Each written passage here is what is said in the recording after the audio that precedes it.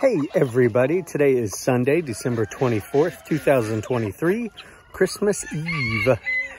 Hope you all are having a great holiday. It's Ben Capozzi with Broad Shoulders Farm in beautiful Halifax County, Virginia, USDA Grow Zone 7. And I am here in the retirement run with the older hens and roosters, working today on a project that I started yesterday. I'm cleaning out the barn, and I'll just talk about that. Probably be an extended video where I'll add different footage throughout the day as I make more progress. And I'll also talk about some of the changes that I've made, or just update some of the stuff going on here. So if you're into that sort of thing, that's what's coming up next. I'll talk about where and how I keep all my retirees. I'll flip the camera around and we'll get going.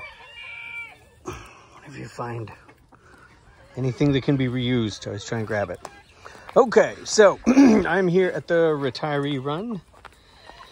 Hi, Dork. And it's a big mess because I started emptying the barn yesterday, but I'm glad to have it emptied out because now I can see and organize it a little bit better, and I can get to work on putting all this crap back in there and throwing away all the crap that doesn't belong. This is a structure I built. I feel like I built this back at the beginning of the pandemic, like 2021 or so. And I actually got the slope wrong when I built it, and a lot of water actually leaked into the middle of it. I had a really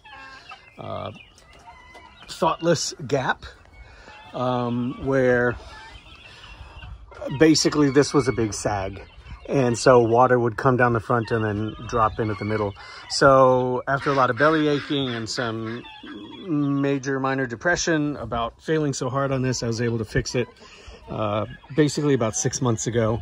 I had the front propped up quite a bit to increase the angle, and I replaced the shorter boards with these 8-foot corrugated PVC pieces with, I had some 16-footers that completely spanned that gap. You can still see some of the swag in there, unfortunately, but you know, these are 16-foot pine beams. And I added another one here. So there's two just to kind of get that up a bit. And I added purlins. They're not going in the right, anyhow. If I had this to do over, lots of changes would happen. And you can see here now also where the overlap is. There's much less chance of the water coming back. So anyhow, so that was a big improvement. The purpose of this barn is to store hay. The hay that right now stays out in this unused driveway in a big stack over there. But I want to bring all that bring all that hay into the barn. So that's hopefully at least part of what's going to happen today. I'm going to set up pallets on this side, and I can stack, you know, the hay bales probably 3 or 4 high, depending on what I want to do. I'm not looking forward to, in the summer, this becoming like Snake Haven 101.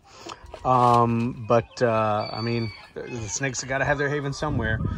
Rooting through that pile is just as problematic. So anyhow, now it'll be over here.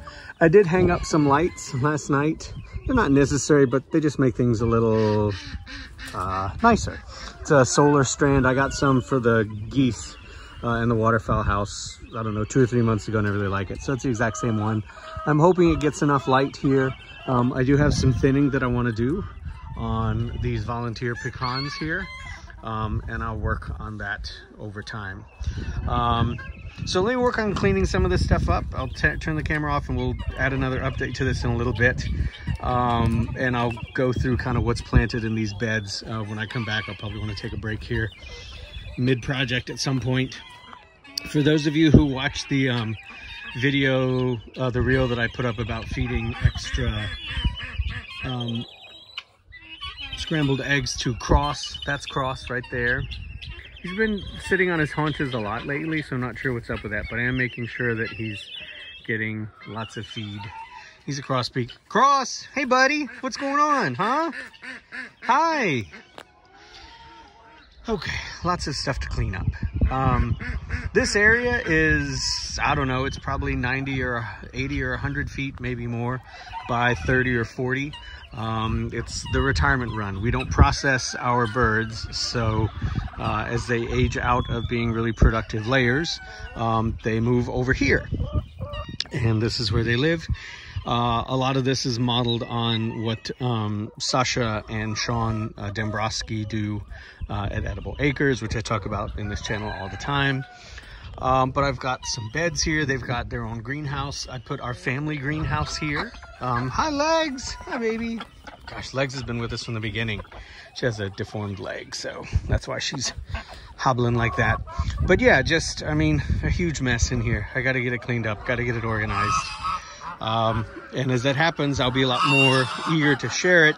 By the way, this is the real coop for the retirees. This is their hen house proper, where they're all supposed to hang out, but about half of them stay in the barn and the other half actually come here at night.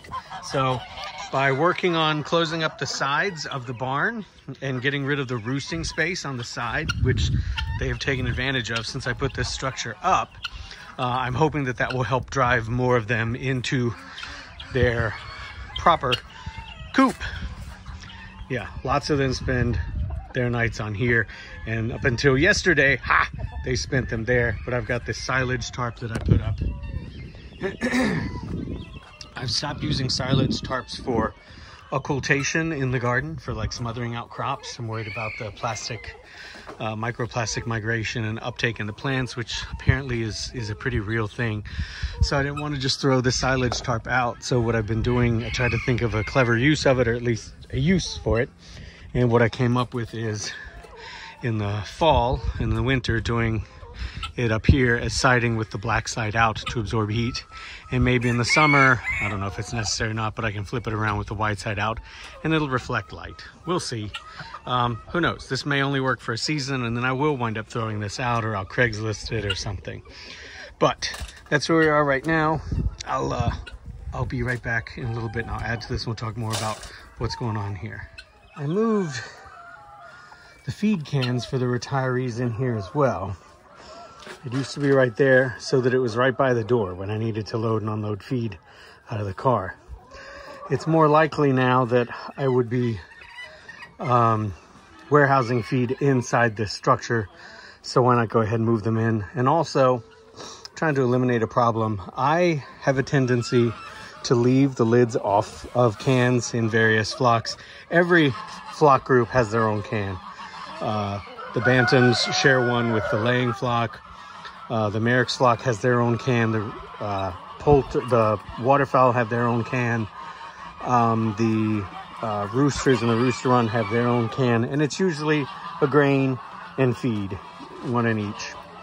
But I have a tendency to leave the lids off of these because in every group I have some beta males or some timid hens who won't feel comfortable eating out of the many bowls that I put in every run. There is no run that has just one bowl.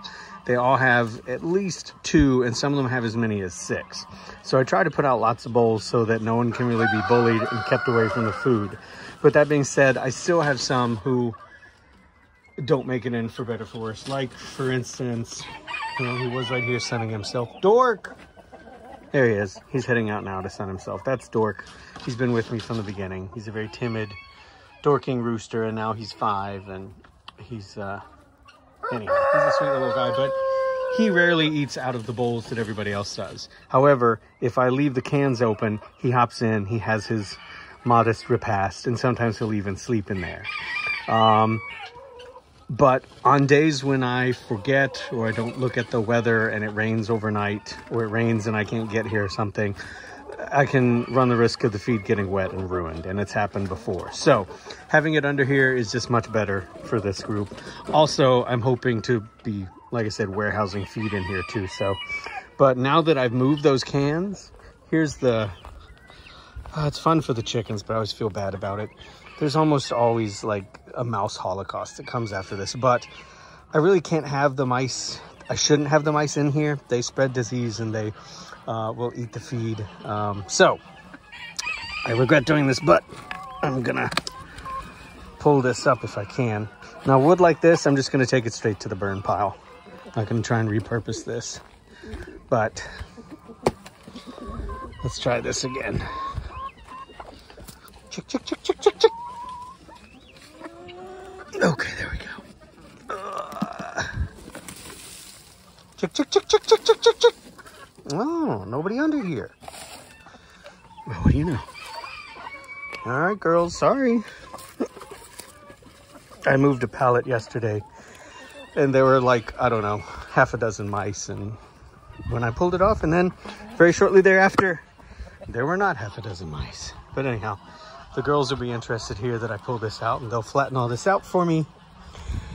And they'll get any little microbiota in there that they want. All right, back to it. All right, so I got some pallets brought in here. Drag those in. They were kind of fun. I flipped them over. They came from over there, and they've been there for probably at least a year, maybe more. But anyhow, I flipped them over and they were covered in pill bugs, so I dragged them over here. I uploaded a couple shorts onto YouTube if you want to see how the chickens reacted to the pill bug palooza. But now these are here.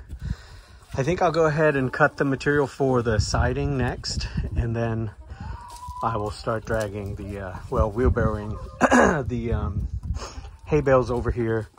I got to clear out the wheelbarrow first, though. A bunch of just junk wood, like what I got from over there, which, by the way, that spot is very rich. I'm probably going to put like an elderberry there or something. I think that would do well.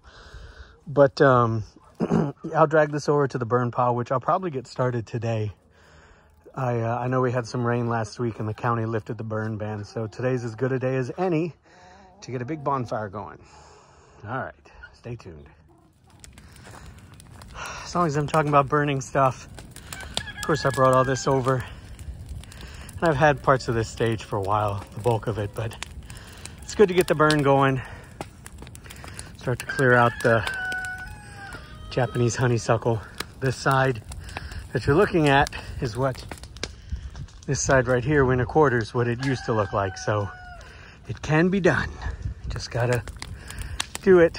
I also took the opportunity to bring a few bodies out of the freezer and consign them to the flame.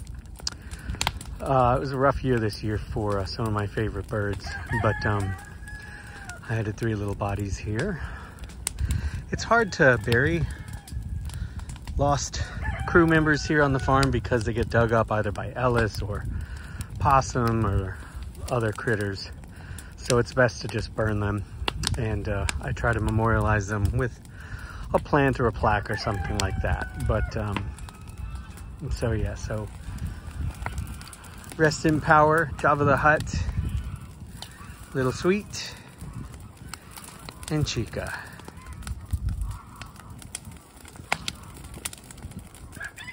There's certainly a lot of other stuff I want to thin out between these volunteer pecans that are, let's say, problematic. But I think today's the day I'm going to go ahead and get this chunk down. See if I can do it without damaging the fence, as long as I'm working here in the retirement run. All right, I got the eastern side of the silage tarp up. It's not super tight and it's only stapled right now, but I'm going to come back and batten it because of course it needs to be ready to sustain or bear up to the winds over the winter. I've just got a little bit left to do now to get the back and that last little side, so it's coming along. All right, more to come. All right, so I've got the siding up on this side, and I've got I had a family friend come who is helping today, and we got a nice row of hay bales in here, and I've started battening down the silage tarp. Got it in a couple places so that when the wind picks up here as we get further into winter, this will still be secure. And I went ahead and planted a really nice Kusa dogwood tree that I like.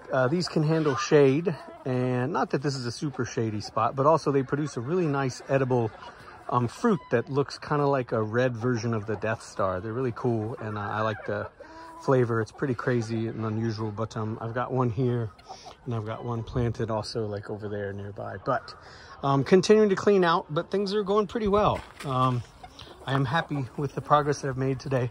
I did a couple other kind of smaller projects around the farm today too, but not bad for a productive Christmas Eve. And I think I already talked about the lights that we got up, and these should be coming on here soon. Maybe that'll be the closing picture. But wherever you are, whatever you're up to, I hope that you and those you care for are happy, healthy, and well. I hope you have a very fantastic Christmas Eve, and I will see you folks later. Talk to you again soon. Bye-bye. There we go, some lights. Now it'll be easier for Santa to find them.